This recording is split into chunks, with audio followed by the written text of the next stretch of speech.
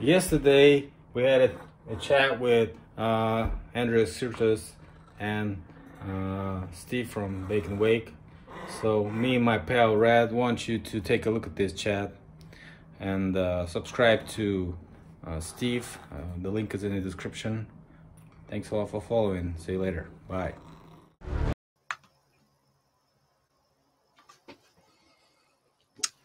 Hey everybody, welcome. Steve here from Baked and Wake.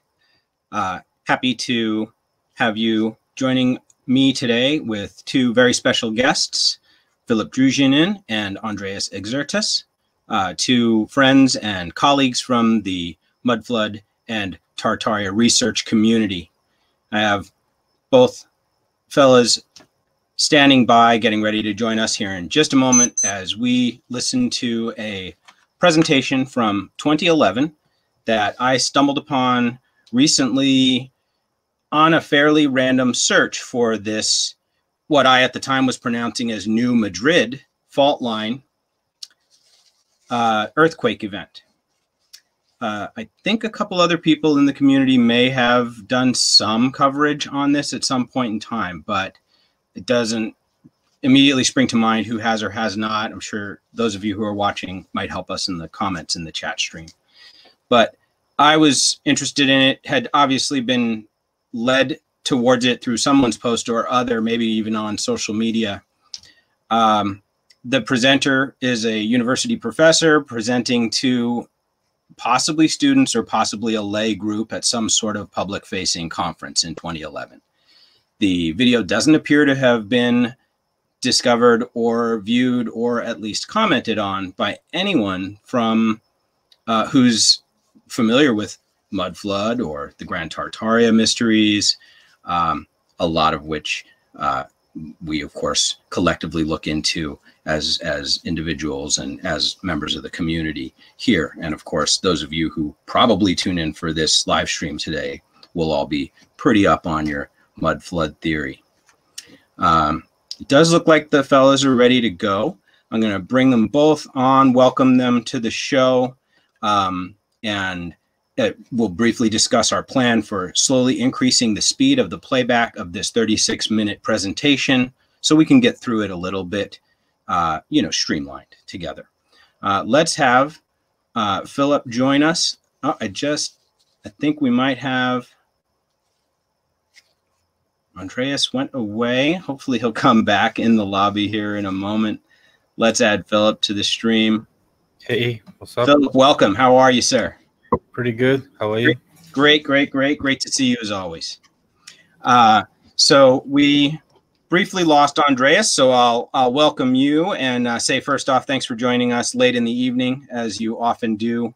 For me, it's always hard to stay up and be awesome at this time of night. So thanks for doing that for us. And yeah, thanks. Yeah, absolutely. But are you well? How are things on your end? I don't know. Pretty much fine. Right. According to what was scripted, we have a pretty good situation right now.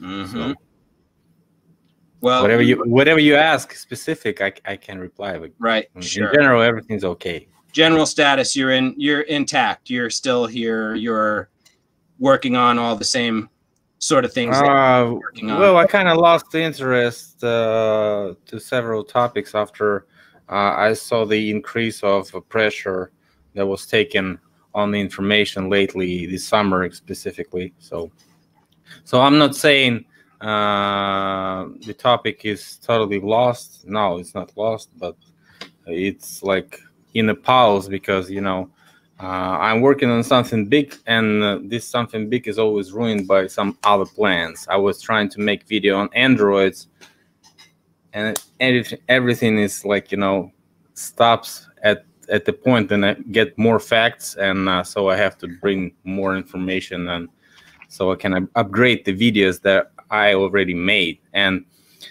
then I used this system of uploading when I upload some of my future content to YouTube to see if any charges will come up on the unlisted video. And then now you have to take like 2-3 months before you can upload the content. And so I'm like waiting until I get a clean version of the footage I want to play.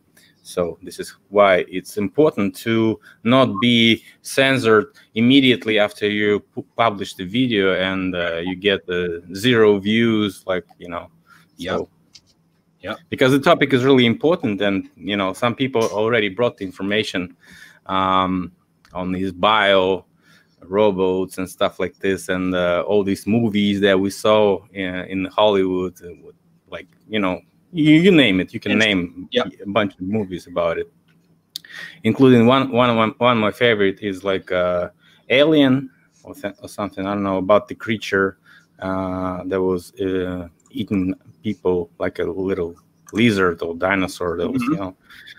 And so that they had an android there who had a copy, an upgraded copy, which didn't have any feelings and so on. So like kind of reminds me the story I want to talk about. Well, I look forward to, I'm sure as we all do, hearing that story when you've got it ready to share with us. And I'm glad you've even indicated that much to us, that we have that to look forward to for sure. Philip, I'm pleased to say Andreas looks like he's joined us. He's back. Why don't we bring him in? I don't know if that's a good idea. Hey, you're here now. Too late. He's in the door. Good to see you, sir. God, I love you guys. God, I love your shirt, I have to say. There you go. Heavy metal. Look at that.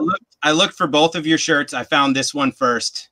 Awesome. I got a couple new designs. If you saw the new wraparounds, they look super hyphy. Right. I do like to roll that like V1 OG vibe, you know. Oh, yeah. Probably, I don't know if they're still the thing or not. Can you still get these, or you're a Foundling Foundry member? Yeah. There we go. I mean, the way they are special. There's great things in the works. T-shirt.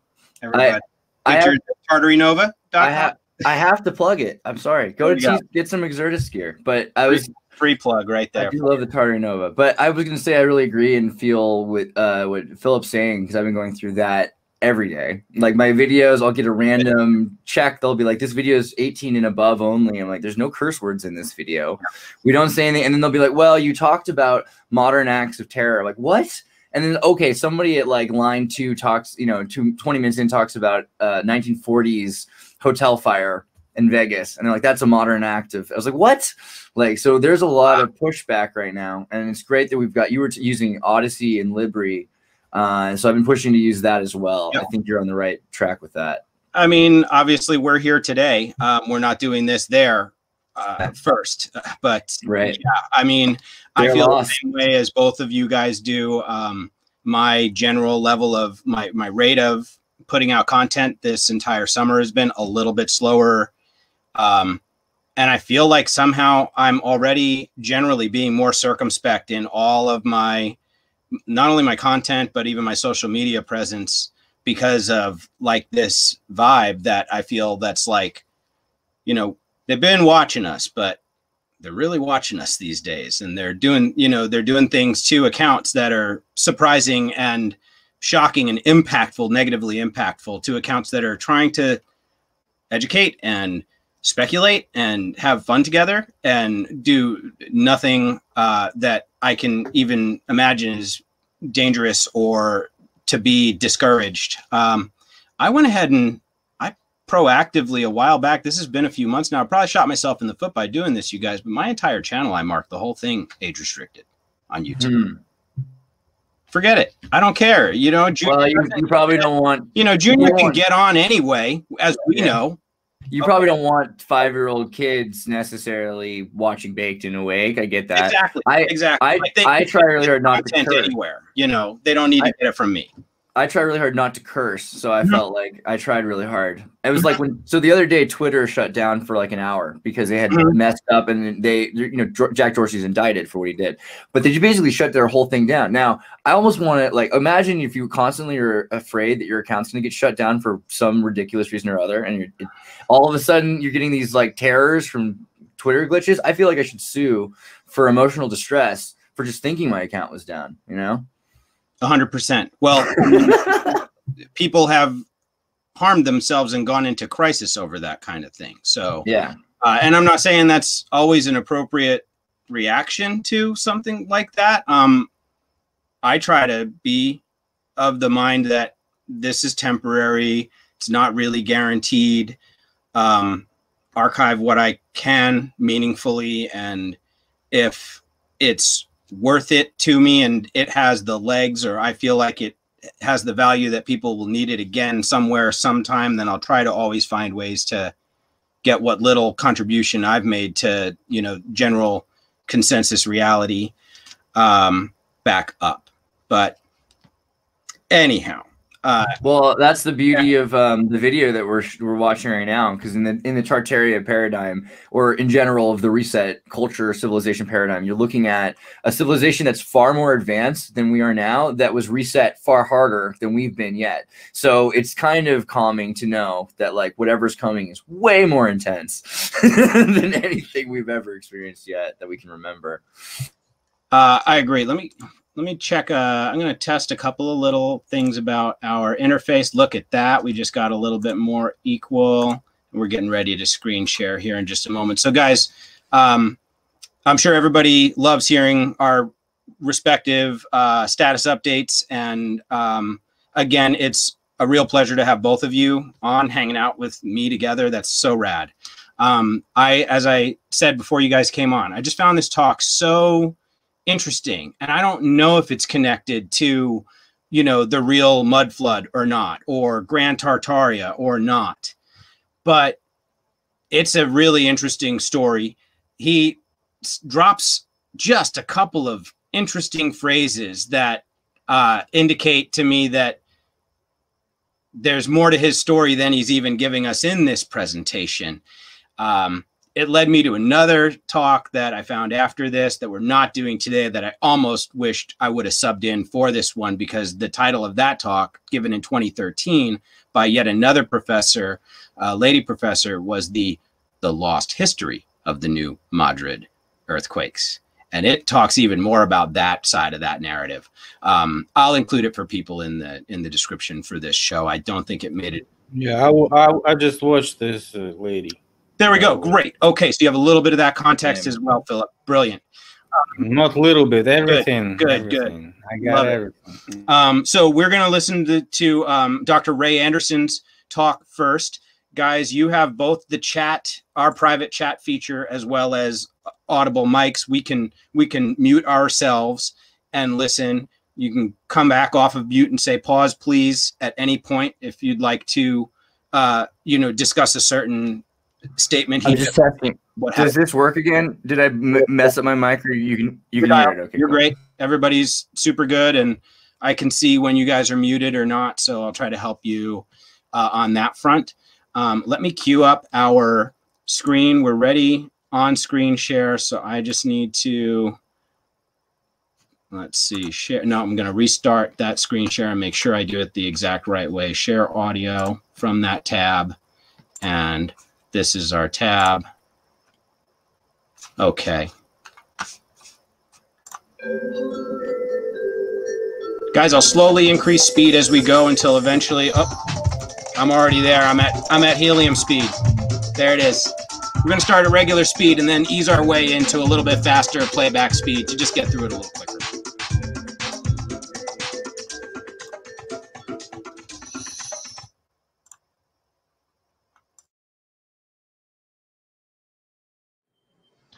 Okay, well, most of the world's earthquakes are along these crustal plates. The Earth, of course, is divided into a whole series of big plates that constitute our crust. All these plates are moving different directions, different speeds. You can tell by the arrows here. And of course, doing that, they're interacting with one another in all sorts of ways.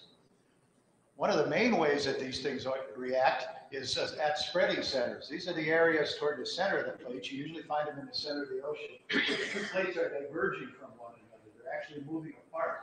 Magma is coming in underneath and making new oceanic crust. So there's always a lot of earthquakes along those. Another one is a subduction zone. That's where one plate is going under another plate. That's really a whammy place for earthquakes. That's where all the big ones are, along subduction zones.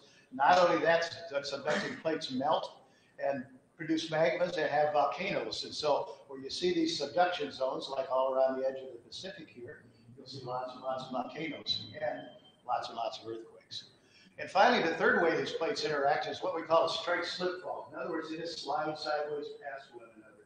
This is fairly gentle, you would think, but this is what we have going on in Southern California. So all of Southern California earthquakes, or most of the ones we see there, are generated by this strike-slip movement of the two plates. Okay, I mentioned that volcanoes are associated with the subduction zones. Here's some of the Earth's volcanoes. You can see by far the most of them are in these areas where there were subduction zones around these plates. And then there's a few others mixed in here and there for other reasons. And earthquakes, the same thing. Here's a location of all the earthquakes from 2010. You can see again, they really mark out these plate boundaries really well. So far this year, the same story. Now, if we look at the largest earthquakes in the world, once again, we have them right associated with these plate boundaries and associated with subduction zones. The biggest one here in Chile, 9.5 back in 1960. Biggest one in the United States was up here at Prince William Sound, 9.2 back in 1964. You remember the Sumatra earthquake that generated the big tidal wave? That checks in at number 3 at 9.1. And then the Japanese earthquake just this year, 9.0, is the fourth largest recorded in history. So again, these are all around subduction zones, all at plate boundaries. Earthquakes were identified by their intensity for a lot of years using a scale that Giuseppe Mercalli, the Italian scientist, came up with. And this is based mainly on how the earthquake is felt and how much damage it's done. So it goes all the way from a magnitude 12 up to a magnitude 1 that are not usually felt. Then in 1935, Charles Richter came by and did a real, created a scientific way of doing this, actually using seismograph to measure the amplitude of the earthquake. He used that to come up with the scale. If we look at how often these large earthquakes happen on Earth, the magnitude 8 ones, the largest ones, we get one of those a year, maybe. So on down, the 7 to 9s, 15 a year, the 6 to 7s, you get about 134 a year, all the way down to the little 2 to 3 ones, and estimates you get about 1.3 million of those every year. So the Earth is very dynamic. Lots of earthquakes going on everywhere. And ever since man has been putting houses up, earthquakes have been knocking them down. We've had our share of big ones in the United States. The Charleston earthquake in 1885 killed 60 people. And then, of course, the California earthquake, the San Francisco earthquake, between that earthquake and the fire, killed 3,000 people. It was one of the biggest ones, the biggest one in U.S. history. The Alaska earthquake, the Alaska earthquake at Prince William Sound was the biggest in U.S. history, size-wise, at 9.2, only 125 people killed. Sort of the same deal that we have in Madrid, not a lot of people around, like there were in San Francisco. Okay, but let's get to the New Madrid one, the one we want to talk about today. New Madrid earthquakes occurred right in the area that is now the boot heel of Missouri and adjoining parts of Tennessee and Kentucky. In that 3-month period, as I say, they had these 3 earthquakes that were very large and lots of little ones in between. The 3 earthquakes in this area were kind of the center of everything. And if you look at how they were actually felt, we only really know much about the eastern half of the U.S. because as far as population in the western half, there wasn't really anybody to report. But this particular map shows that the earthquake was felt as far away as New Hampshire, down in Georgia, over New Orleans.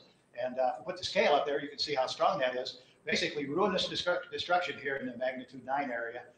Very bad destruction in the magnitude 8, and so on out. Here's an example of some of the reported effects of that earthquake at distance. Louisville, for instance, this is Louisville right here, I believe, had a number of houses that were destroyed there and lots of other chimneys and parapets, et cetera, knocked down. Cincinnati, a little farther up here, also had some chimneys destroyed and parts of buildings knocked down. South Carolina, cracked chimneys reported. In Georgia, bricks were thrown off of chimneys. We know that there were church bells rung in Boston and also in Charleston. So this energy really went out a long ways. It was a big one. But, again, not much in the way of injuries. This is what the population looked at like at the time. All this area in green here, 2 people per mile or less, and in most cases less is the operable term. So you can see there wasn't really a lot of people to get injured there. Here's another map that shows some of the report. This was published by a U.S. Geological Survey 100 years after the earthquake in 1912. We can zoom in on that a little bit. These blue dots indicate places where people actually heard a noise of the earthquake. If you can imagine, all the way over to Savannah and Charleston, Washington, D.C. and Baltimore. Holy cow. It was just felt in these other places, Middlebury, Vermont, Boston, etc., New Orleans. Now, most of the actual damage was done in this little area where there's a lot of destruction there and almost total destruction in that purple area. Well, that's a kind of a funny shape. What does that mean? Well, this is an area where there was major liquefaction. This is an area where there's floodplain of the river. There's very loose and poorly consolidated sediments in that area. It's not a good place to be if you're having an earthquake. Just for example, here's Memphis, Tennessee, and they have almost 2,000 feet of unconsolidated material here underneath. All that stuff is going to shake like crazy. Matter of fact, if we look at what an earthquake does when it hits that kind of material, in rock, an earthquake might be this strong. That same earthquake up here will be much stronger. It's going to move the ground around a lot more. If you have a house up there, it's big trouble. Liquefaction, another problem. Well, what is liquefaction? Liquefaction is when you have a lot of sand particles with water all around them, and you shake it all up, and all the sand particles settle down. The water goes to the top. The buildings are sitting on water, and they tip over. This is from Japan, but there was a lot of liquefaction associated with the Madrid fault. Here's the kind of picture. This is definitely one of the spots that piqued my interest in this talk, of course. Water comes to the surface, it's under pressure, water's underlying material, finds its own weakness and shoots up to the surface and carries a lot of sand and debris up with it. That's what's called a sand blow. And this is kind of what they look like on an aerial photograph. They can cover a big area. And in the case of Madrid, this is supposedly one of the biggest areas of these kind of liquefaction sand blow effects that has ever been noted anywhere on Earth. They talk about tens of thousands of square miles covered with sand and water that oozed up and out of the ground. Well, remember these features. I'm going to talk about them in a few minutes here on a different aspect. Well, the liquefaction can also cause the land above it to collapse. And this happens on riverbanks, etc., cliffs, bluffs. And here's an example of what happens when the ground underneath this bluff liquefies. Lots and lots of this kind of stuff going on in Madrid, too. Okay, HUD put together this map that kind of shows the damages. These are the actual places that reported damage associated with this quake.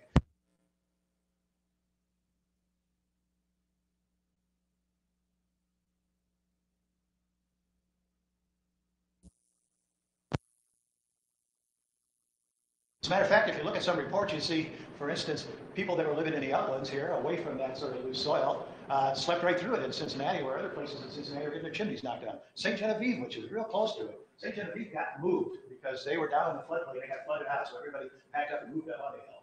And when the earthquake came, it did very little damage there. St. Louis really had a little damage. Again, a lot of St. Louis at the time was up in the hills. Well, we have plenty of reports of really interesting things that happened associated with this. All these little pink guys here, these are reports from eyewitnesses at the time that were there during this. In this case, most of these are from that very first December earthquake. We can look at the fellow down here, Mr. Bradbury, that was down there.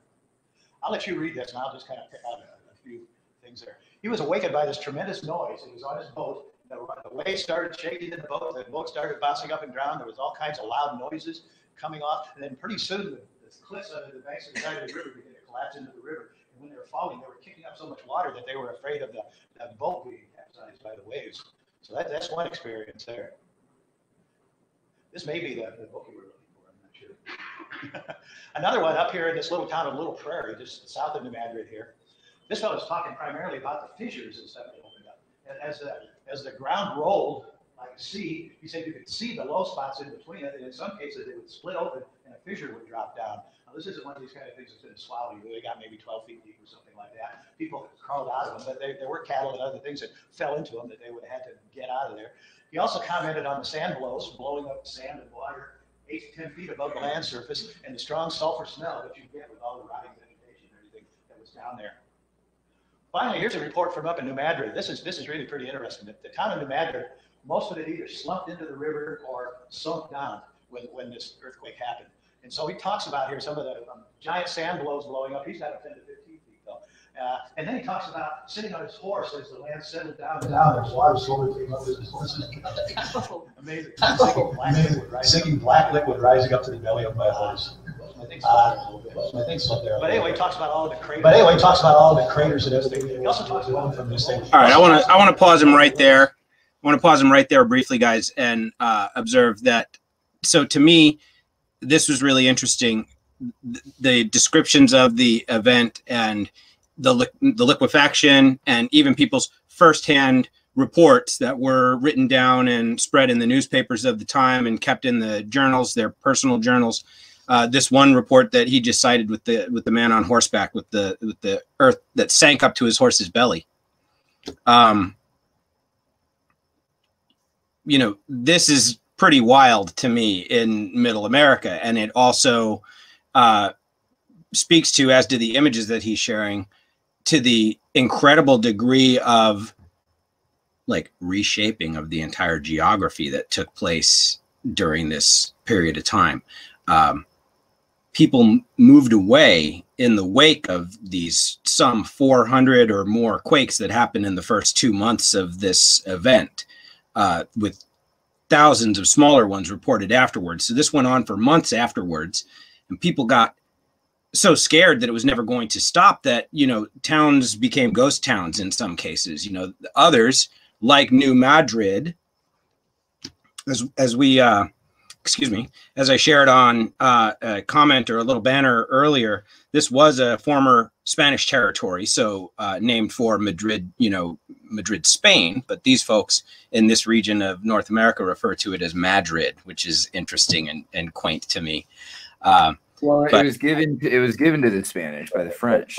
The French were like, okay, technically we're not supposed to have this anymore. Let's figure out, yeah. So we'll give it away. But like they were never really that like up that far up. They were more Norman Germanic Spanish, right, and then French. Right.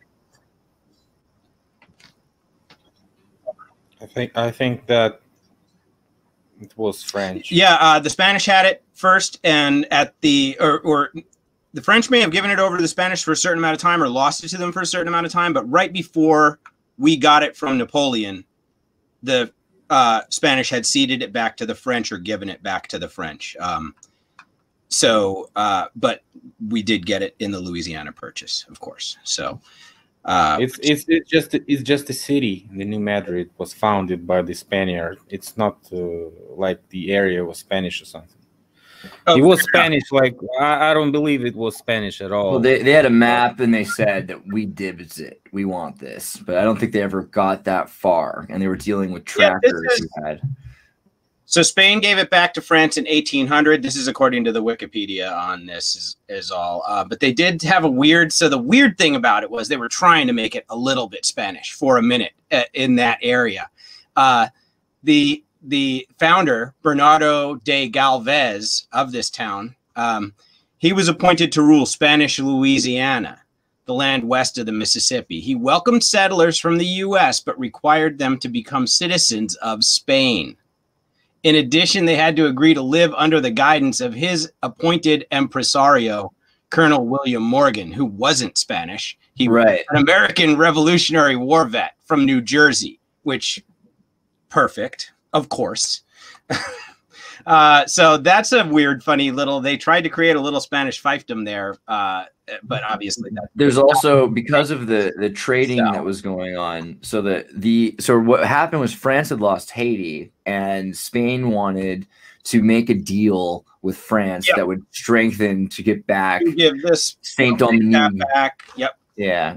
But the thing is, it's so far north and so far west that you have to follow the water lines, and the water lines have changed. And the maps, they say, of course, were inaccurate, but I doubt it. If you look at Jean Cartier, who is from northwest France, helped get that far in, you start seeing the Viking stones that go all the way that far. And again, Madrid's not the south part of Spain. It's the north part of Spain, arguably the center, but it's more north.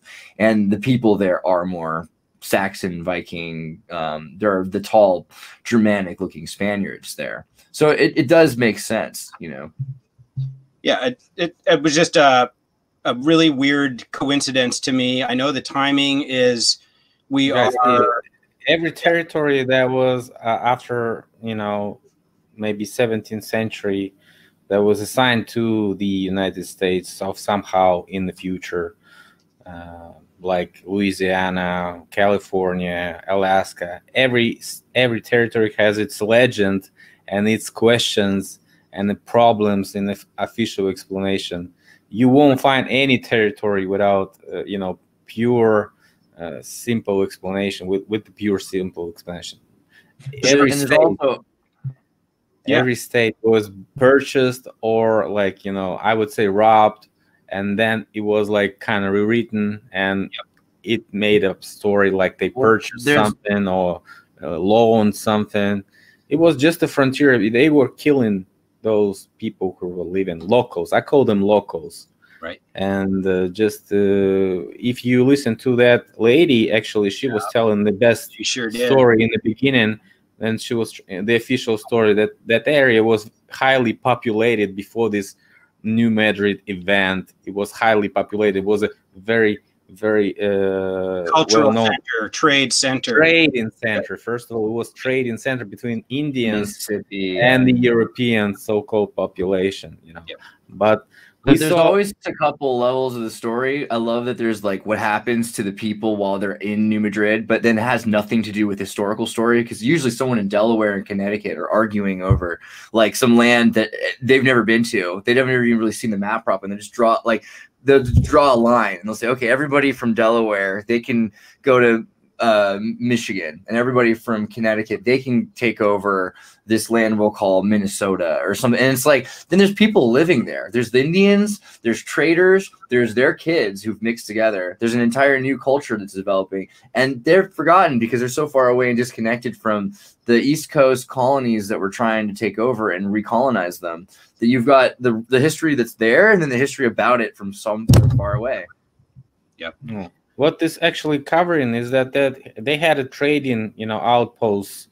I would say a line of trading outposts, which were actually created as, you know, some cities and towns right now, and many of them, you know, are still existing on the map. But what I'm trying to say is that if there was a highly cultural and trading area and efficient economy was booming there, so we can you know, say whatever now, because we don't have any evidence of any big large constructions or something like pyramids or anything there, right? We don't have any megalithic structures in that area. We don't have any red bricks buildings and constructions that were located there and built there before, like, you know, United States period and so on. So we cannot actually say what was happening there, and did they actually have a wooden, you know, construction civilization, or was it, I don't know, what was it actually? So nobody actually knows. If there was just a series in groups of wooden forts, then was it a civilization? No, it wasn't, right? So if we don't have any constructions like what we have in Europe, right, we can go and find construction of 17th century, 18th century, 16th century, which officials claim to be this period of construction, and we can find it. And at that area, you won't find anything that is older than 17 something, right? So what I'm trying to say is, if that was to, you know, erase the memory of so-called reset of that area, right? If that was the huge event of the reset, it was a very long one, and it doesn't seem natural as what they claim for me right now. It doesn't seem natural, because, you know, maybe those players are just trying to tell us that, you know, we want to make some money of this New Madrid theory right now. We want to make seismic budget growing, and so we can, you know, make, you know, more spendings on seismic warning, seismic systems, and seismic, you know, precautions and drills and so on and so on. So this particular researcher does appear to consult heavily with the local industry, the fracking industry, and of course I looked into him a little bit, and he has many research papers on the entire area surrounding the New Madrid exactly. You know, event and fault line, etc. So certainly that is an interesting and, you know, helpful perspective to but even the name New Madrid kind of insinuates more than geography that there's architecture. You wouldn't name something New Madrid unless you had found or are planning on building some of the most impressive architecture outside of. I like the coincidence. You know, I don't want to speculate too hard right off the cuff. Why don't we roll back in, let this gentleman continue? But I love these observations, guys. Keep them coming, and everybody keep it going in the chat. Love seeing you all here and appreciate you guys. Let's jump back in for a few. Sweeping the trees together, so the branches actually interlocked, and then when the land straightened up, the trees would break off. So it's been a pretty fascinating thing to see. Now Down in Madrid, and right up in that area, there was a lot of other things going on. So I'm gonna blow that area up here and take a look at it. This is where the real foot fault crosses the river right in this area. And this was a fault that was active during the February earthquake. And what this fault is this is a thrust fault. So in other words, the plate up to the south, this plate down here is sliding up and over the plate to the north. So when this gets moved this way, it basically rises up. So right along this zone, the land lifted up about 30 feet. Well, what do you suppose that do to the river? You got these big bulges, and of course the water's all of a sudden up here, it goes racing back down. And on the way, there were escarpments formed by this, and so there were waterfalls that described to be as much as 12 feet waterfalls going down over this side. But right here, particularly, as the water goes shooting back, this was where the idea that the river actually flowed backwards. Here's what some of that lake looked like. Now, these are pictures that were published by this Fuller. And this was, like I said, 100 years back. I just went fast and I'm slowing him down because he's showing great images right here. Not a lot. So you can see what this lake is. These are all forests around by the rising water level there. Here's one of the sand blows that came up through a section that was cut into the ground. These trees got literally tipped over by the earthquake and then started growing upward again. That sand blows phenomenon I need to know more about. Where the land actually went up, and so the swamp drained away. So here was the original swamp level at the time, and now here's the ground level. So you can see that went a couple meters probably up, that land did. Plus, people in as far away as Louisville and Cincinnati felt as many as 2,000 individual quakes in that period of time. Reports said that basically the ground just never stopped shaking for months. So this is really a pretty incredible earthquake. Well, let's talk a little bit about the geology.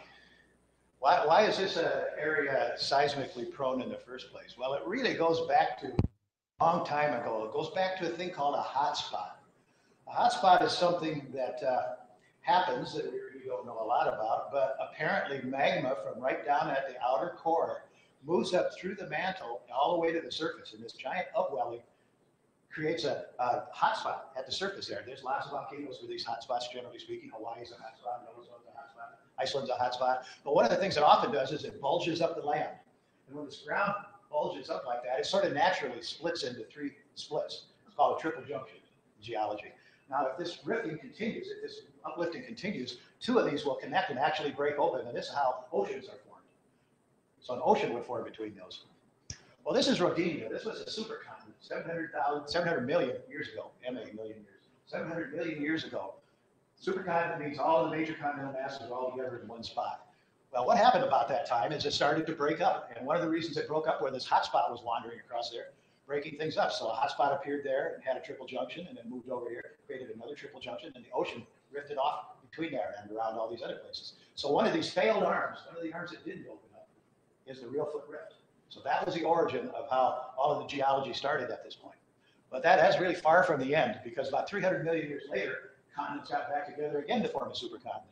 And what happened there was our northern continent, Eurasia, got smashed into by Gondwanaland, pushed up a bunch of mountains all along the collision course, pushed up a few interior mountains, pushed in some basins, did a lot of geology there. And we ended up with the supercontinent of Pangaea. Here's about where Madrid would have been on that. That's right up in there. Well, of course, in due course, that continent broke up, and during the Cretaceous, shortly after the breakup, another hotspot apparently came by, and domed up right underneath there again. And this time, rather than splitting and forming an ocean, it just eroded very deeply down into that bulge, and that became what we call the Mississippi embayment, and become the Mississippi River Basin. This is what caused most of this flat area through here. Now, this basin has been subsiding ever since the hotspot went away, basically, and filling with sediments. That's how all these loose sediments that do all the damage got in there. We know a lot of this because of things like gravity surveys. This shows the variation of the Earth's gravity in that area. Seismic surveys, where we actually send shock waves into the ground to bounce back and measure what's down there. And we've been able to put together a story like this. This is what it looks like at depth. Go way down to the crystalline rocks in the basement. There's your rift, filled with sediments, and there's actually some volcanic rocks that are squirted up in between here. So there's lots of fault zones, lots of zones of weakness in there. And subsequently, lots and lots of earthquakes. Here's a series of charts starting out from 1974 to 75, 76. There's 5 years later, 10 years, 20 years. You can see how these earthquakes build up primarily along these three major trends right here. These are the three fault zones that actually broke loose to cause the earthquake in 1811, 1812. And they're the ones that are still active. We know if we look at faults that are what we call quaternary faults, faults that are formed in the last, say, 3 million years, this is what from 74 to 76, 74 to 77, 74 to 79, etc. 10 years, 20 years. So here's New Madrid now. It's right out in the middle of this plate. We already talked about all of the earthquakes going on around the side of the plate. So why is that area still tectonically active, whether it has a rift or not? Well, one of the things that has come to light relatively recently, kind of an interesting story. About 30 million years ago, this would have been in the Jurassic, the Pacific plate started going under the North American plate. Now, this is a distribution of the plates today. This is what's left of that old Pacific plate, right down there, called the Cocos now, and this little bit up here called the Juan de Fuca. Most of the rest of it went underneath, and that's what we call the Farallon plate. Well, rather than sinking straight into the mantle like these subducting plates usually do, this one, for some reason or other, slid almost parallel to the surface underneath North America. And as it moved along, it pushed up some of these coastal ranges, it pushed up the Rocky Mountains, and it seems to have gone about as far as New Madrid. And we know that from a number of things. We take a map here that shows the thickness of the crust. We see this area here that really corresponds to where this slab is presently at, starting to sink into the ground, right in the middle of the continent. We can see again, this fellow Forte and other put together this thing called predicted surface dynamic topography. And this is basically looking at a number of things. It's telling you what the crust is doing. The reddish areas, the crust is kind of moving upward. The purplish areas is moving downward. So that slab is apparently sinking into the mantle right here underneath the New Madrid, pulling down, tugging down on that rift zone, keeping it active. We get another view of this using a thing called seismic tomography. Now, what tomography is you have a lot of earthquake stations that measure earthquakes from all over the world. And as these earthquakes come to these various stations, they arrive at different times, and the various waves arrive at different times at different strengths, and you're able to plug all that in and figure out what kind of rocks these waves actually went through on the way up to the seismic stations. And people much smarter than I do that kind of stuff. And this is what it looks like, and this is what the direction of the movement of the rocks are based on that tomography. So if we highlight this, here's the Farallon. This is a cross-section here, basically along that line. So this is an east-west cross-section, basically across North America. Right through here, you see the Farallon plate is sinking into the ground right underneath the Madrid.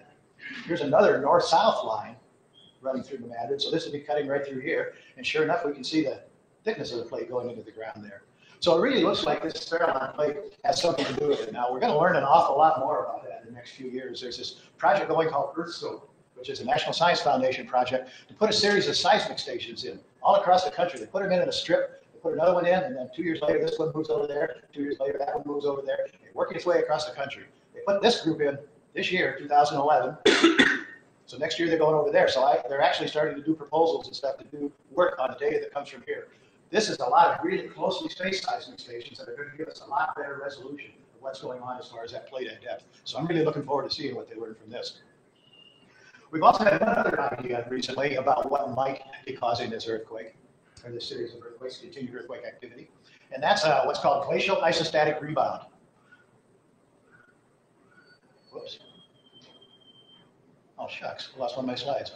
What isostatic rebound is, anyway, is as the glaciers move down over this land, that's a big, thick layer of ice. This may be several thousand feet of ice. It's a lot of weight. And you pile that much weight up on the crust, and it actually sags, makes the crust sag down. It pushes down against the plastic mantle and actually deforms the crust. So then after the ice melts, it takes a while for the crust to slowly work its way back up. That's glacial rebound. And these people here, Groman and Zobak, have they studied the Laurentide ice sheet. This was the most recent one. It only went this far. And in doing that, they calculated that the stress fields here ought to be focused right about an area of the Madrid. So this may be another driving mechanism. I thought that's kind of interesting that they picked that Laurentide ice sheet, because there was actually a pre-Illinois ice sheet that came much closer, was much thicker, and would have been a much stronger factor. I don't know why they didn't consider that. So this is another possibility. A lot of things in geology we don't know. There's a lot of things about this fault zone we don't know. Okay, so we look at seismicity in North America, you can see the size of the circles represent the size of the earthquake. Of course, most of the earthquakes are out there along the continental margin there. Only a few of them in here. Why is that important that we study the ones in here? Well, here's what happens when you get an earthquake of 6.8 and one almost the same size in California. This is the area that's affected. A huge area in the eastern part of the country is affected, and only a small area in the western part of the country. This is because the eastern part of the United States is older. The rocks are older, the crust is thicker, they're cooler, they're denser, and so they transmit sound waves or seismic shock waves much more efficiently. In this case, an order of magnitude more efficiently than the earthquakes out in California do. So when they have a magnitude 5 earthquake in California, it would be about the same as a magnitude 4 earthquake here. So these earthquakes, although they're the same magnitude as some of these out on the West Coast, do a lot more damage and are felt over a lot bigger area. Now, not many people get killed by earthquakes in the U.S. I think this chart here shows that there's an average of about 10 to 20 per year. Of course, one earthquake really drives it up, and we don't have that many. But chances of getting killed by an earthquake aren't very good. Here's another chart that looked at between 1811 and 1983, average about 9 a year. This is some other causes of death, 1996. So you have a lot better chance of being killed by football or skateboard. But that's not to minimize the threat of one of these things. Can we predict when earthquakes are going to happen? This is something that people are always interested in. There's been a lot of things done to help us try to predict. Johnny Carson. When electricity that comes out when faults are starting to move, we can measure bulging, etc. A lot of different things. One of the things that's been done on Madrid, actually quite interesting, is using GPS surveys, global positioning satellites, and you set up a station and then you measure the exact elevation and location of this down to the centimeter. And you do this, they've done this over a series of about 10 years. So that tells them what areas are moving up, what areas are moving sideways. And interestingly enough, this led to the idea that maybe the Madrid fault's dying out. This is a professor at the University of Northwestern University who's been studying this stuff for 10 years, and he finds very little movement at the surface. He thinks that there are a lot of people who've been at the surface for these major faults, regardless of how deeply they're buried. And so he thinks that the New Madrid fault may be cold and dying. And the potential is way overestimated for earthquakes, way too much work going into it. But let me tell you, he's really in the minority. Most people don't believe this at all. Most people think there is going to be continuing earthquakes along here. We've seen a continuing record. There's a magnitude 2 earthquake every couple of days down there, and bigger ones often too. When will the next earthquakes occur and where? Well, it's likely to think that they're going to occur along these zones where there's been a lot of earthquake activity. But when will the next one occur? This is what gets back to these sand blows. These have given geologists a pretty good idea on when they've occurred in the past. Because what happens when the sand blows up out of the ground like that, it covers up vegetation, and then that vegetation is trapped there. So we can go through, sample that carbon from that vegetation, do carbonation on it, and know what date that blew out of there. So geologists have been going through, cutting these deep trenches all over that area, looking at these sand blows and dating them. And from that, they've come up with a series of major earthquakes at various locations along here. Beside the 1811, 1812 one, there was one back in 1450, and that date is plus or minus 150 years. You can't always get too accurate with carbon dating. Another one about 900 AD, another one about 300 AD, and one way back at 2500 or 2300 BC. So what we would do then is probably look at those dates and say, well, there's 360 years there, 500 years there, 600 years there, a couple thousand years there. There's probably some others that fall into that category. Some of these ones that aren't constrained probably fit in there. But if we just look at these top ones here, we can guess that the recurrence interval is about once every 350 to 600 years. And these things are somewhat periodic. What happens is there's two rock plates that are against one another, and they're moving, and there's a lot of stress and a lot of force. Eventually it builds up enough stress that it slips. And it starts building up again, builds up enough stress, and it slips. Well, if the overall force is equal, then the period of time that it takes to build up enough stress to slip roughly equal. Now, not exactly periodic, but it's roughly periodic. Scientists have put together these risk maps and tried to estimate what the dangers of earthquakes in given areas are. Iowa, you notice we don't have any dangers there, and that's pretty much true. But down here, this is what they call their zone 3 on this map. One of the higher danger areas, the same as the area around San Francisco. Here's another version of doing that. This is what's called a probabilistic hazards map. So that tells you what's the probability that the acceleration due to gravity is going to be exceeded. The acceleration due to gravity. This acceleration due to gravity is going to be 10% of the Earth's gravitational field with a 10% probability in 50 years. These are real hard to interpret for me, but there seems to be what the USGS has picked up on. So here's one of the USGS's new probability maps. So there's a probability that you're going to get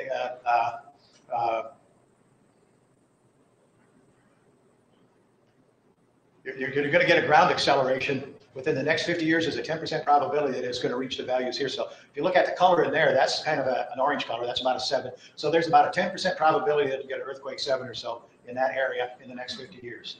And so you can look at there's a 2% probability scale and stuff. Very difficult to understand these for me. You have to get in a mindset for it.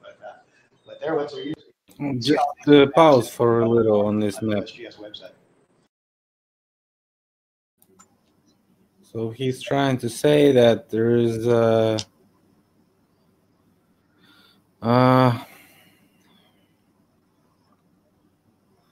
probability that it's gonna be hit again in I think he was referring to like the next years? 50 years with these. 2%. And then a moment before that, I thought he years. said 10%. So it's, I don't know. But either way, yeah. Yeah, he's kind of sounding like he's minimizing the risk. It's like you know, when you want a prediction of something, just rewind a year ago, November, December, when I was saying there's going to be big financial reset this year. And it's like 100% probability that it's happening right now, and we can call it a big financial reset due to it's been called on Davos, and everybody else is calling it great reset. So what is the probability that this guy is right? So he's like it's probability close to 0, right? And the table he was showing before that shows that this data is always revised. Is due to revision or something. Sure. It's never completely researched. Yeah. So just, you know, put it in square, because I have a you know 16:9 camera right now, and I'm in the right bottom. So my camera. Yeah, I'm trying to. There we go. Is that a little better? Cameras. There we go. Aesthetic. It's funny. Doing my best with that, everybody. I love StreamYard. There's so many options. There we go. Exactly. Just kind of, I feel like I know it, and then I flub it up a little bit. So, I mean, that lady that you ain't showing today, the lady that you were saying as an example. I watched the whole video, and she had also said about that somebody wasn't happy about that they had a prediction or something that something's gonna happen, and it didn't happen. But not the way they predicted it anyway. Not the way they predicted it, and so everything happens and happens and happens. Just go to Yellowstone. You also find out that this. I think they want to make it another Yellowstone there, so it's like make a tourist attraction story for this, you know, they case. Have the magma hotspot they talked about. Yeah. So making you know, some spots that people can actually visit, because people don't have anything to show there actually about the history. They have only some civil wars, you know, monuments, and nothing else. They have also, you know, all these 1850 plus years, you know, cases. They do have them, but nothing before that. So it's like, well, you've got all these nuclear sites in Russia that are like, you're not supposed to go back to nature here. It's too nice, but you can't swim here because of the nuclear lakes. Yeah, I think that's kind of the way Yellowstone started. I mean, it was before environmentalists, you know. I mean, there were people that were saying they care about America. No, I mean, this was a time when people were taking all the minerals and resources. Why would they build nature parks? You should check in the Tartary Nova. Secretarian Brittany has some pretty interesting information on essentially what they refer to as fairy treaties, but it might be more to do with just protecting places that had been exploded. If there was a giant similar reactor that we talk about in the 1950s in Russia, we had some issues in some place in the 80s similarly, but there's more.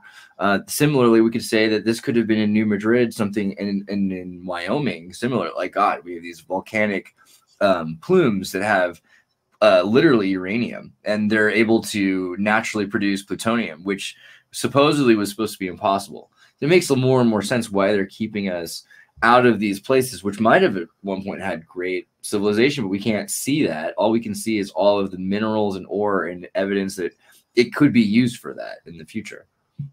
I mean, I hear you, Philip, when you pointed out earlier that we don't see even ruins of buildings that are recognizable or that fit the Tartaria mud flood themes that many of us have come to associate, you know, not just red brick, but the different styles of brick and things that and an entire lack of megalithic structures as well.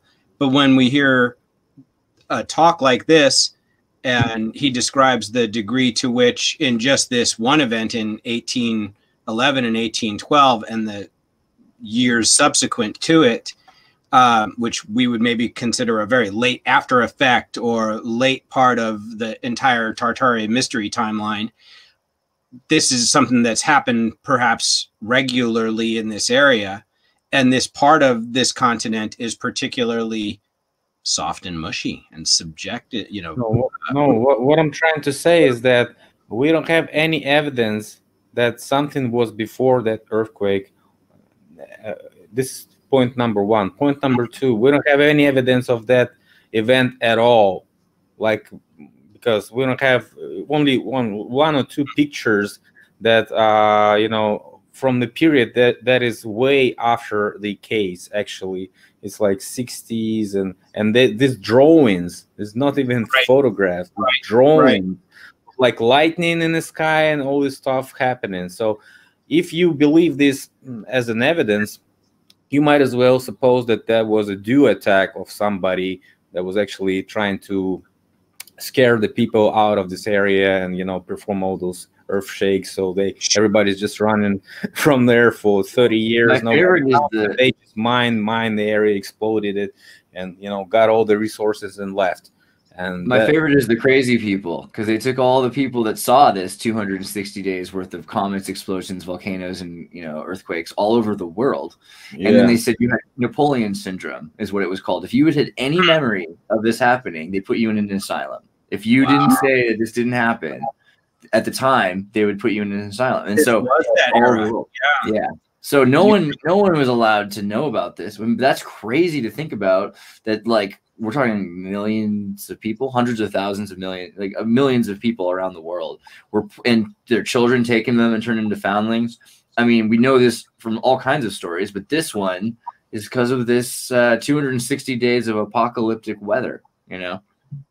Yep. People did move out of this part of the country in the months following this, as the quakes didn't subside right away too. So that gives you a nice little exchange of people out, and time of quietness, and then a return at a later point to that area by new people in large part. So but great points, Philip, on that. And you know, make and repopulation also, this agenda repeats there also, because, you know, all this mud flood theory that I, you know, try to promote is that also says that there was repopulated areas after the reset.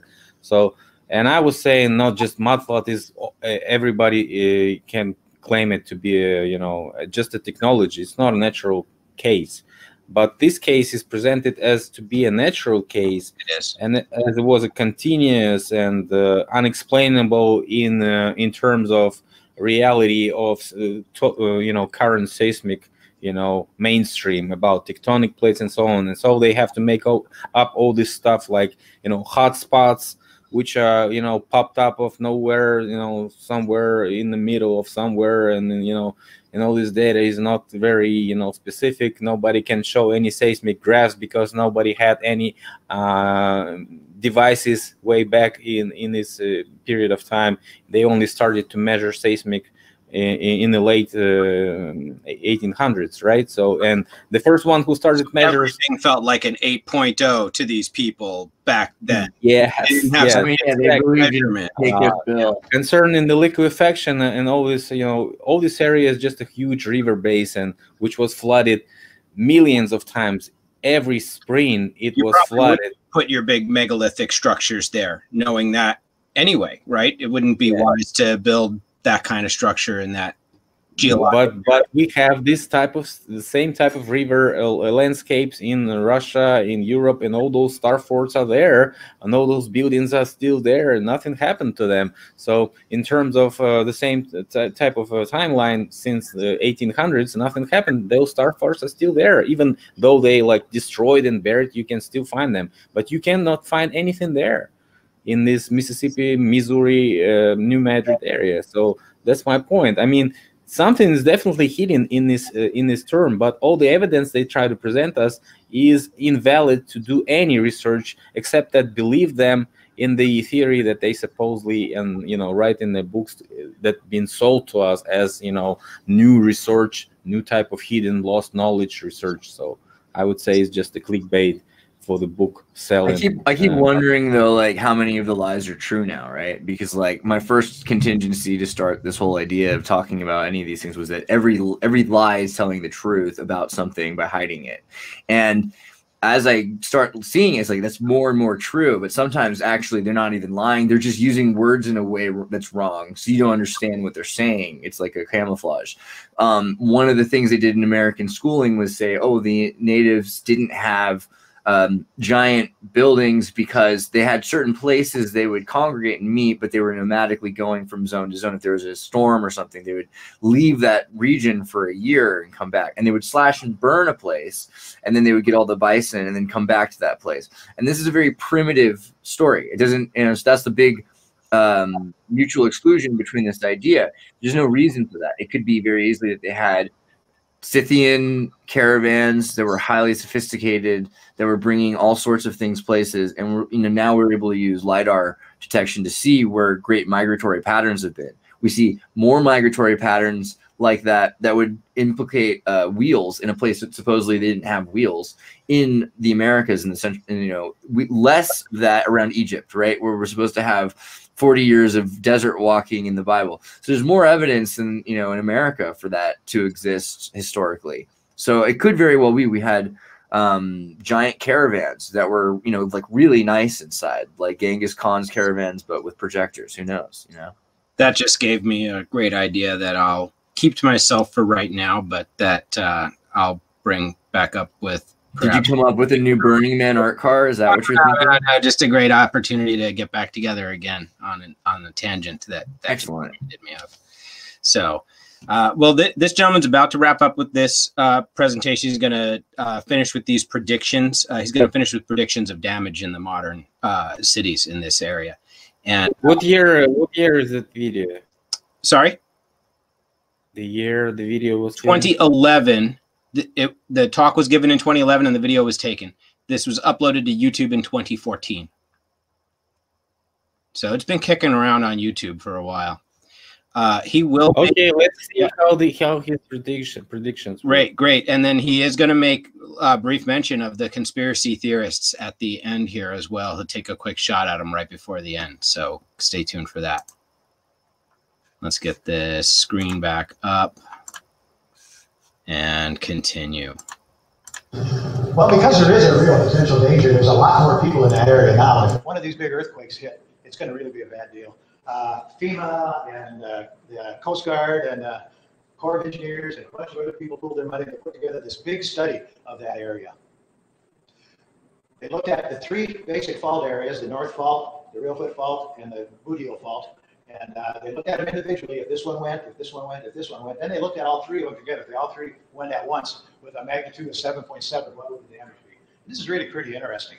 There'd be about $300 billion worth of damage to these 140 counties that are parts of 8 different states in that area. There'd probably be something on the order of about 3,500 fatalities and lots of injuries, probably another 82,000 people injured, maybe almost 2,000 of those with life-threatening injuries. On top of that, you're going to lose 129 hospitals in that area. So there goes 1,600 beds. So you don't have anywhere to put these injured people. Plus, you have all the people that are normally at risk with all their normal medical problems that have to go somewhere. They're going to need hospital care too. You're going to have a lot of buildings collapse. A total of 32,500 buildings in that area are going to collapse. And this tells you by state in that area what percentage of the buildings are going to actually totally collapse and what are just going to be damaged. And of course, there's going to be people buried in those collapses, so you're going to need search and rescue teams. They estimate you'll need about 1,500 search and rescue teams, about 40,000 people to go out and search all of this material to try to see how many survivors they can come up with. And a lot of people are going to be seeking shelters because their houses are going to be destroyed. The first day after that earthquake, there'll be 200,000 people looking for shelter. By day 3, an order of magnitude more, 2 million people looking for shelter. This is a big problem. It's really nice to know that these people are thinking about it. Power outages within that area there, about half the homes are going to lose power. And about an equal number in that area are going to lose their household water supply. Major bridges to transport help into this area. These are major bridges along the Mississippi, Ohio, and the Arkansas here. The red ones indicate ones that will be damaged probably to the point of not being able to use them anymore. So you lose a lot of your transportation network in that area. There's 10 major pipelines that run through there that will all break in a number of places.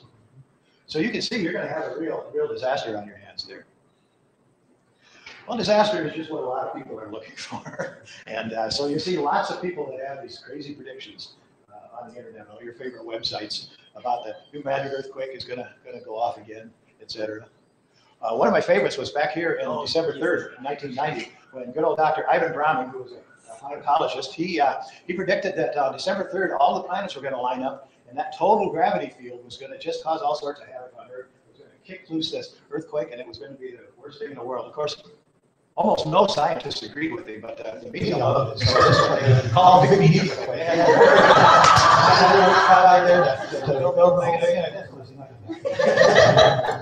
that thing about his head? Oh, that's an asteroid. Falling on him. I'm not sure which. Of course, one thing that did happen from that is some people made a lot of money selling survival books. You knew about the asteroids or comets. Related to the 2012 doomsday prophecy. This is December 31st at the solstice, you know, when the end of the world is going to be sure. The ancient calendar tells you so. The movies tell you so. It's got to happen. Well, this is what this prophecy says. There'll be a giant earthquake at New Madrid and another one here about Champaign-Urbana area that's going to actually split the continent off. Okay? So what that's going to do is open this big waterway here. Plus, the continent is going to sag down all the eastern seaboard, Florida, all these places are going underwater, and much of California is going underwater, much of the West is going underwater. This is going to be a real disaster. December 21st, 2012, put it in your calendar. Seaside property. Here's another map that does give us seaside property. Of course, being 2011, the 2012 prophecies were super popular right about this time. So anyway, those are a few of the prophecies, and most of these guys have their head. He should have Googled the Stalin Strait. Stanford University that fell off. He should have Googled for Stalin's Strait. Do you know what Stalin's Strait look like? No. It's like a great river. Mexico, Canada, and nothing in between. That's called Stalin's Strait. Huh.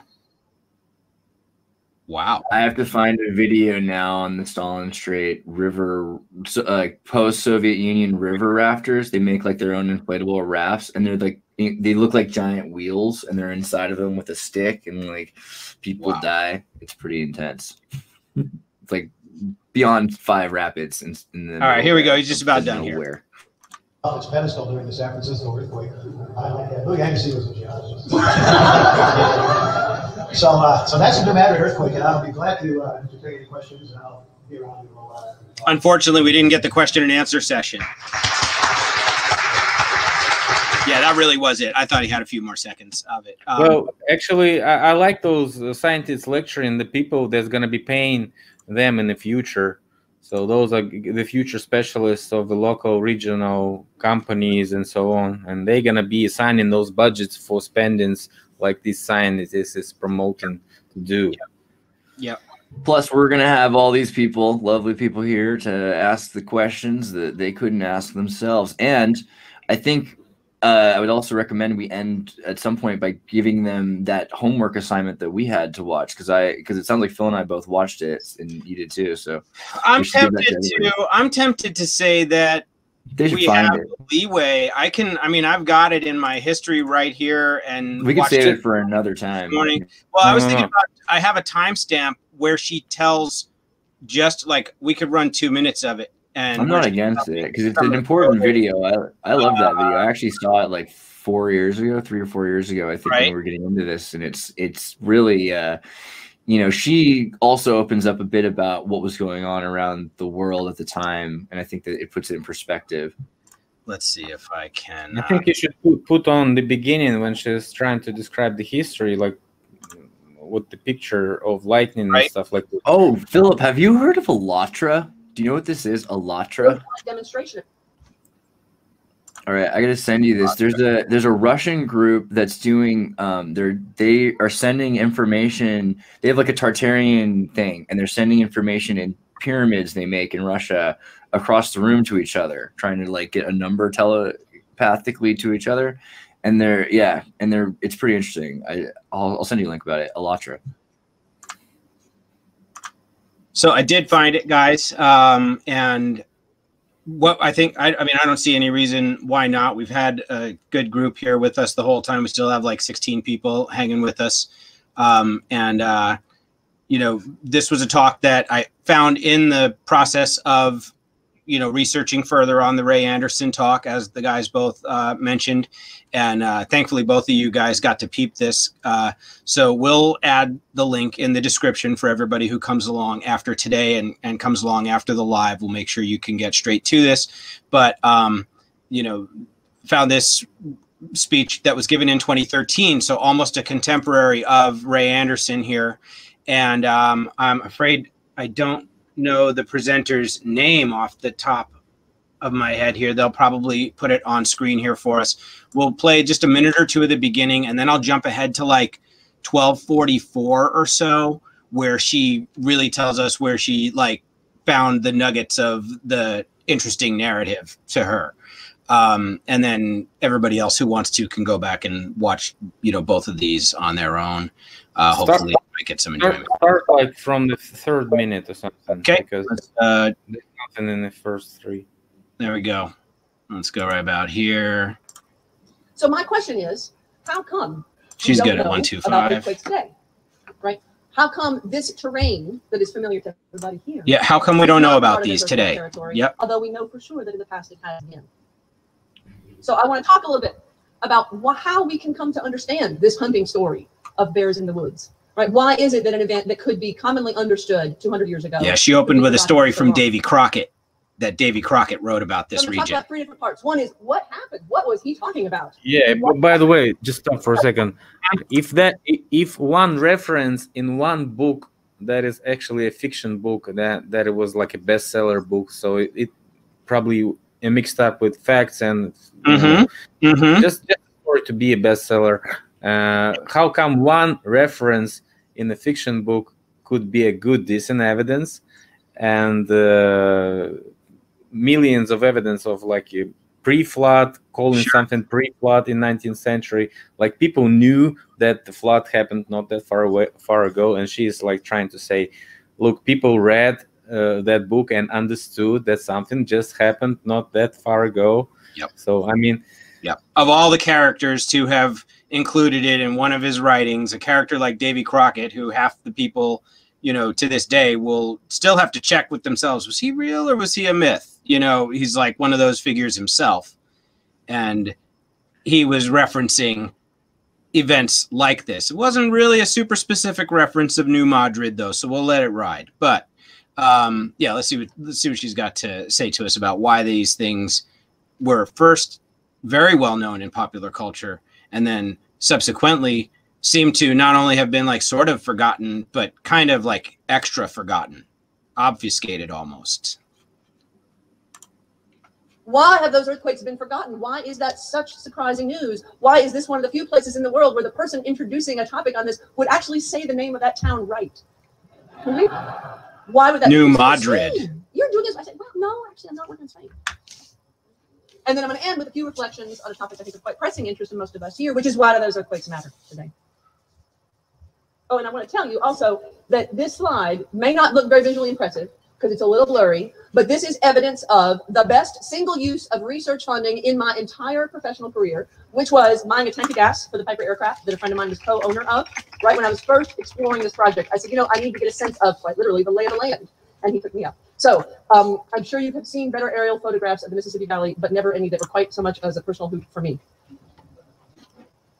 So first, what happened? Why do these quakes matter in 1811-12? What was going on with them? Right? What are these things that Davy Crockett and others of the early 19th century were writing about and talking about? Again, it's such a pleasure to be in a part of the world where I actually probably didn't need to put this map up, but just in case anyone has wandered in from North Dakota, I'd like to indicate for you where the Middle Mississippi Valley is and where the earthquake centers were in 1811, 1812. I made this map a long time ago when I was trying to first figure out how to present this kind of material. And my kids were so little that there was a great deal of household disappointment that their mother was not, in fact, writing a history of pirates. But that piratical X indicates roughly the area of the epicenters. And the nice thing about this map, although it was not created for this purpose, is that the colored lines actually do a pretty good job of indicating where the earthquakes were felt and where we have reports of them from. So all up and down the American East Coast, up into Upper Canada, up north of the Great Lakes, and indeed out along the Mississippi, up the Mississippi and along the Missouri River. So these are quakes. So for the purposes of time, I'm gonna try to jump ahead to that part where I think she's gonna get again to a really cool part of her presentation. Everybody who bothered to stay this long, again, thank you guys for being here and staying. And definitely, this is a great follow-up video for you to find and watch if you haven't watched it at all. If you made it this far, you probably like this topic a little bit. So let's see if I remembered my timestamp right. A local mount, because horses from far away would be too disturbed by the continuing tremors. Animals that had been born and reared in the Mississippi, in that part of the world, were undisturbed by the continuing tremors. A kind of party trick in that part of the world up through the 1840s was to take a stranger over to a fence post and have them put their hand on the post, because you could often feel a slight tremor in that post that bipedal bodies don't sense as well. So that's what happened. What difference did it make? What'd that do? As people tell me, okay, so a tree falls in a swamp, nobody's there to hear it. What difference does that make? I spent a long time researching to find out some of that answer. And this illustration tells us part of why. This is one of the only illustrations I've found of native people living in the swamps of East Arkansas and Southeast Missouri in the 19th century. It's very interesting because it was there after the Civil War, when few were left at that time.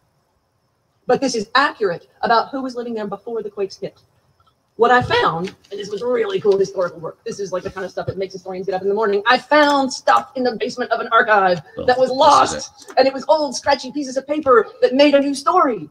I found records of Cherokees and other Native Americans from the eastern United States moving into that region in the late 19th century, excuse me, late 18th century and the early 19th century. I found records of massive Indian trade in that area. This was, Northeast Arkansas was a booming site of settlement, of trade, of diplomacy, from about the 1780s and 90s up through the 1800s. After this earthquake, people voted with their feet and they left. So the history that gets written is, well, nobody was living there. It was just a swamp. It was really deserted and messed up and you couldn't really travel very freely around it. That's right. That was true after 1812. That was not true for the 30 years before. The St. Francis River was a major conduit, not just a backwater. The quakes were part of Indian movements throughout much of the eastern United States. They were a part of the All right, I think I'll pause it there again. Dude, girls excited about, women excited about history and anthropology are hot. She had a good one here, right? She had her hands on a good one here with this story. She gets super excited about like finding that information for good reasons. Because where is it? Why is it so hard to find evidence of people living in swamps? I mean, this is what Emerson and Irving are writing about in the 1811, 1812. Why are these stories so prominent then?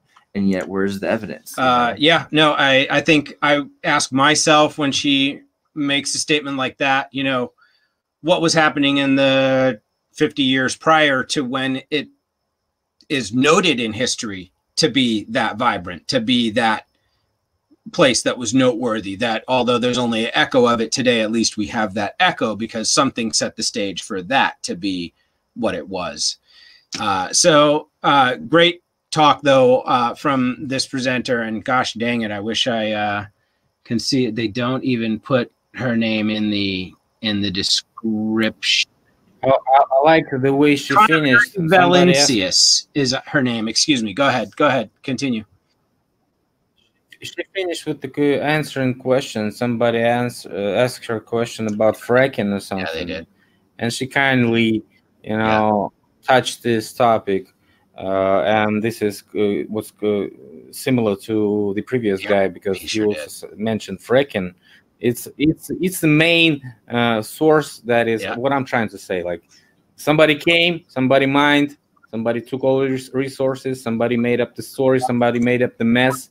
Each mining area you find right now in the world is a huge mess. Each area that was abandoned by the miners is a huge mess. It's an ecological disaster, especially fracking. And depending on those researchers that say that fracking is rather good or could be ecological friendly and so on and so forth, just all these guys are trying to spend money for fake research and telling us that it's rather safe. Well, it's not safe, and we see plenty examples of disasters that can happen even with the technologies and the level of technology that we have today, when you have all these digital sensors and everything and so on. But yeah, the sensors just tell us that it's going sideways down there. That's all. It doesn't stop it from going sideways down there. Yeah, so my point is that she's probably also sponsored by those companies when she's promoting this agenda that, you know, nothing is actually related to fracking, and all those earthquakes won't happen again because of only fracking, and so on. So it's like more natural probability that rather than something artificial, which is my theory, because my theory is that those cases are artificial, and of course they are set up. And looking at the case with Karabakh that we right now have, remember that it all started back in 1988, and it was like a rather slow conflict. And it's also a very mined area because, you know, a bunch of natural resources in Karabakh, including uranium and so on. And Azerbaijan area is a huge mining area, a bunch of oil there and so on. So a bunch of gas there, and one of the biggest gas pipelines that is passing right through this area.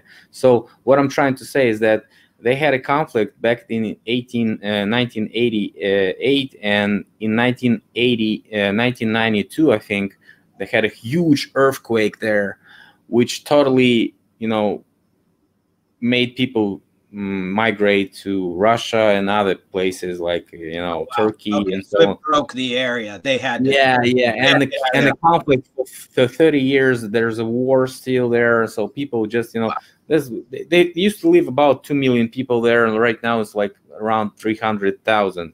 So just imagine how many people left. It's like more than half people the foundlings left. The whole thing with city. Wow. The whole people, so many people dying also led to their children, or even not, just having their children taken. But like the children who were foundlings trained everywhere to Russia and back, and Canada. Like anywhere you were, they would take them during, because this was happening everywhere. This wasn't just New Madrid. This is, you know, Venezuela and Moscow are having things at the exact same time. So the children are then sent to a lot of the time sterile survivors. And there's so many people at this time who can't have kids, which is also a really weird, you know, kind of that nuclear coincidence that they have these stories.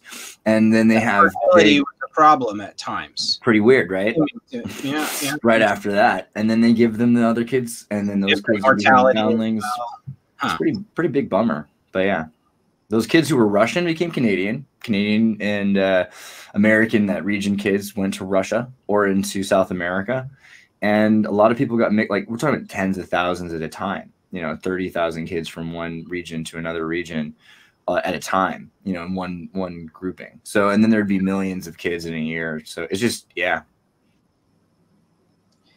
Well, so what I'm trying to say is mining the area is the huge target area for those who want to make money, right? So they can do and set up whatever case that could look like an earthquake. They can look like a war. They could look like a, you know, flooding. I don't know, anything that can be set up very easy, like you know, changing the river, you know, streaming and so on. So that also could be explained because, you know, those people were rather uneducated back then, as what the officials say, and that's why how can we believe their stories actually of the people who were telling those stories not in the period of the event in 1811 and 1812. They were telling their stories after like 15, 20 years, 30 years.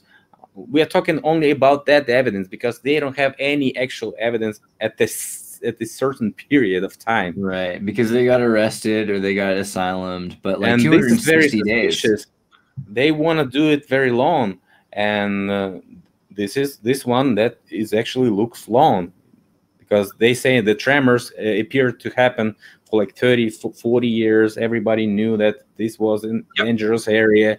Everybody it was just weird that way, and quakes happened all the time. Yeah, and they have to hire the horses of the local people, not, you know, walk through with the horses from the East Coast or the West Coast, because those horses would be scared of the earthquakes and tremors. Right. So that, you know, it's just, you know, ridiculous to hear all this stuff. And I mean, I think miners are behind this agenda, and they are trying to repeat it one more time. So when they're ready to do that, the area will be reset, and so on. I don't know. The only explanation is that. So I mean, somebody's trying to do something, and those hotspots are everywhere. We can name those hotspots: North Korea, Himalaya, and all this area where China versus India, where right now people are fighting with the sticks. Around 300 people are actually killed this year with the stick fighting. Have you heard about it? Yeah, I did hear something about that. It was like a massacre. Man, 300 people. No, they're doing open combat this way. Yeah, crazy. because they have a prohibition of shooting, and all they can do is fight with the sticks. So stick fights over there. Then you have Syria. Then you have Karabakh right now.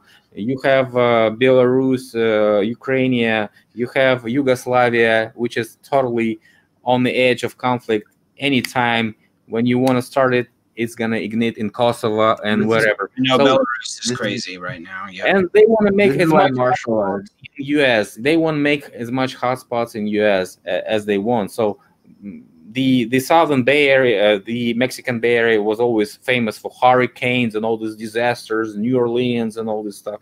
And hurricanes come each year, like 3-4 times. Major hurricanes come, right? So and they want to make another one, and probably make it so they can make as much money as they can make on this, budget spendings and preparedness and FEMAs and so this stuff. So, not to mention, of course, the public who go out and spend, of course, to prep for the emergencies. Remember that guy showed the list of 1996 casualties, how many people were dead of what. If you place coronavirus, it'd be like right now a third line in that list of 1996 of the casualties. And the earthquakes were like last 2.7 people were dead in earthquakes. So they want to make earthquakes a little bit higher in that list. I suppose.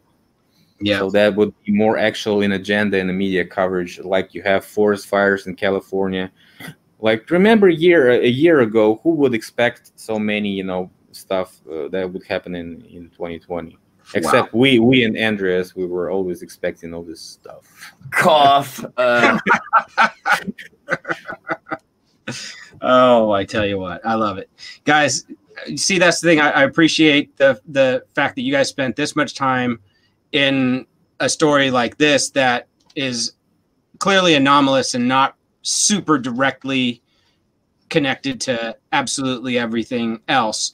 But what Andreas is great for is picking up on that meta level that I also inhabit, which is like, these things do seem to occur, both natural and seemingly unnatural at times, and similar transformations occur in the land and the people in the areas each generation. And it's just so interesting and challenging to be able to hold on to that real history and parse what we're left with today, because we see narrative shaping happening almost from the time of the event that becomes, handed down as lore and then becomes history book facts and is talked about by professors in front of, academically friendly audiences, and is used as support for entire industries, as we know, to go and have their way with entire regions and the resources therein, including the human resources therein. So, and then that's exactly why, as soon as I came across that Ray Anderson talk, I was like, I gotta ask both guys if I can get you guys on to sit and talk about this, because you guys were just the first two to spring to mind as I was listening to that first talk. And then it was a great help to also hear this woman's presentation, which was so much more about that interesting narrative level and what happened with political forces and like industry as well, that had reasons for minimizing this story into the past and saying, settle down, everybody, move back, go to work. We're building factories. Industry's coming back. Everything's going to be fine. So, well, I would also add, just because on the level of where Missouri is in America, it's south of Iowa, south of Minnesota, and so I'm in Minnesota now. Like the water works that go down that direction, if you see all the way up that way, all of the things where there's a place called Alexandria near here that has there's Paul Bunyan land, but Paul Bunyan land is a place where they had giants as a story that the Indians believed in, and so they've and the French had their interaction with them and it became Paul Bunyan. And you have like this giant rune stone, but the rune stone is like, they say it's fake, but you go look at it, it's like it's not, and it has a story of like, we came along the river line to follow the old trade route, but then these people attacked us because they had, we hadn't been here in like centuries. We just found this old route, so we had to leave essentially, and like we lost several men, buried them here, put up the stone, and left. And for lots of reasons, they've kind of kept the Alexandria runestone kind of secret. I mean, Terry Gilliam is from Minnesota, the guy from Monty Python. Sure. So that's how I found out about it. Yep. So he believes in it. So I was like, all right, I'll give it a shot. I think there's a lot of evidence in this area for that Scythian Tartarian idea of a trade network, where there are regions that people come together as at gathering points, the longest day of the year or in that time frame. But those being seasonal and yeah, because people that are nomadic have to follow with and they're all kind of nomadic. You've got people that are in that area, but they're still moving from area to area, in the Midwest. And then you have people that are just literally following the endless summer route of trading with them back and forth, because you've got this equatorial trade system. So I think that there's plenty of evidence that the water lines made that possible, because without them, you couldn't have done it the same way. And, we talk often about fuel and everything, but it's like really wind sailing is super fast. And the kinds of boats that they had, I mean, it's evidenced by the fact that the kinds of boats that they have, the kinds of roofs that they have are like flipped boats. And the boats are the same boats that they have in the Viking lands, or the same boats they have in Eritrea on the east side of Africa. So that's like, gives you an idea that they either had to go and could go around, or they could go through the thinnest water lines of the Nile. So these boats were able to deal with Mississippi line and everywhere to Missouri. And so the question is, how could you do it? How could you go that far south? But the thing is, you could. The boats were able to handle thin waters, and clearly the Indians were doing it. Yep. And the French were reestablishing these trade lines, and they've evidence that they did it because they were the Norman French. So I don't know. It seems like there's like every little thing ties it together. Like it's not that it's some weird thing, Tartaria. It's really just the only thing that explains how all of these things could have possibly anomalously happened is some interaction, Well, it's interesting the point you made about the waterways, because for me, sometimes one of the most interesting things about listening to a talk is making note of things that someone mentions very briefly or in passing, but did include in their presentation. And he did point out that the waterways were incredibly important in that region. And that's, just natural straight history, of course, as well. But he didn't expand upon it very much, except to say that they were greatly disrupted and changed permanently as a result of this. And the Mississippi Delta, in a certain part around New Madrid, where the town was lost, and immediately like north and south of it, that's where the river flowed backwards. That's where a whole town was lost, and other towns were impacted or also lost. So it was mentioned like two sentences. They give you this terrible devastation story, though, that kind of infers that there was a lot going on right before it, which is, I think Philip was bringing up. It's like, how do you have that much devastation unless there was a lot going on? Yep. And also, they believe this story just with no evidence. Davy Crockett's, but don't believe the mud flood. Exactly. They don't believe the mud flood, and they prefer to go with the horse crap, explanation and basement explanation. Then, but dude, we need our same own time they believe in this. We need a Tartarian holiday. Without any, we should come up with like a thing, like like it should have candles and presents, and it just it's time. Well, I don't know Yeah, and what about cotton? What about cotton, guys? Once you were mining, you devastated the area, made it a wasteland. And how can you make some money from that? Drain the swamp and do the cotton. So that's what they do, and they making money. Well, and that's okay. That's also the biggest link back to the whole Tartary thing, right? Because what is cotton? It's the Tartary vegetable sheep, and like some of the oldest stories that people listened to that presentation of yours the other day, by the way, that where you went in on the Tartary sheep. I mean, that's how I kind of was thinking about Tartary, because in school they tell you Tartary is the vegetable sheep story that the Italian Renaissance painters were thinking there's a magical Tartarian world far easter than east and far wester than west. And in Tartary, they have a sheep. It's a vegetable sheep, but it's just the cotton bush. And so if you went to school, you're supposed to know better than to believe in Tartary. And this is like 10 years ago, at least, God, being old. But they've set it up to kind of explain that Tartary was real and that there was a cotton plant and that it was used to produce, and cotton is anomalous. Like you look at the genetic sequence of cotton, you can go off on how it's like how do these things exist in nature, but cotton's pretty strange, There's our Tartary sheep. Yeah, and these are actually, the thing is, there actually are in the world plants that grow like this, that look like that. That's not cotton. It's a kind of, let me see. There's another thing that actually grows like that somewhere that has, weird looking claws. Some real, the vegetable lamb of Tartary. Oh, look at that. They got one under glass. Yeah. Guys, I want to thank you both so much. I think we should probably get ready to wrap it. Let Philip wind down his evening as well. We've had an amazing group. We've had a good 24, 25 people hanging with us this whole time. So unprecedented. And I give both of you all the credit in the world for that. I doubt anybody who came here on my own channel isn't already subscribed to the both of you. But if anybody is new today, Philipp Druzhinin and Andreas Xirtus will provide you with many, many hours of really rewarding content on their research, interpretations, and theories about both mud flood and Grand Tartaria, and as well as many other amazing mysteries and topics. You guys are so rad. Thank you guys so much for coming.